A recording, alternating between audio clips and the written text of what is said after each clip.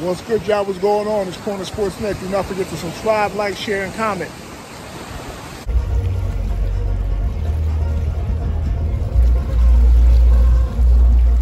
You have Florida A&M. They got a game against North Carolina, a Power 5, FBS school. More than likely, Florida A&M's going to lose the game.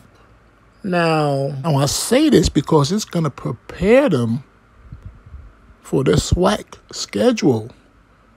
I remember last year when South Carolina State was losing all these games to FBS schools. But when they played Jackson State, it was like easy for them. It was easy. Now, they was off like 28 games before they played Jackson State, but that's no excuse. All I'm trying to say is Florida A&M, they will learn something when they play North Carolina. They'll learn something. And if they can hang with them for about a quarter or a half, they're gonna be battle tested. They're gonna be ready for Jackson State. Like, it's just natural. If you're playing against a bigger opponent in a bigger conference, and say if you stick with them for a half, your confidence is gonna go through the roof. Now, Jackson State will be ready.